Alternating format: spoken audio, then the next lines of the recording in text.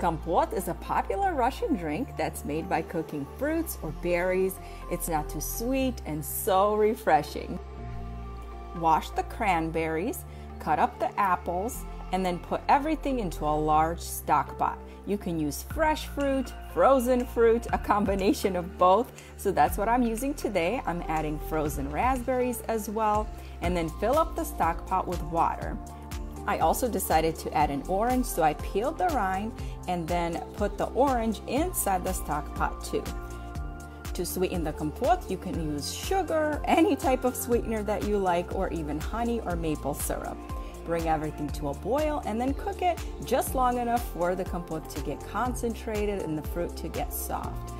Strain it through a fine mesh sieve, and that's when I add the orange rind, which is gonna have that beautiful citrus flavor infusing into the Kompot as it chills.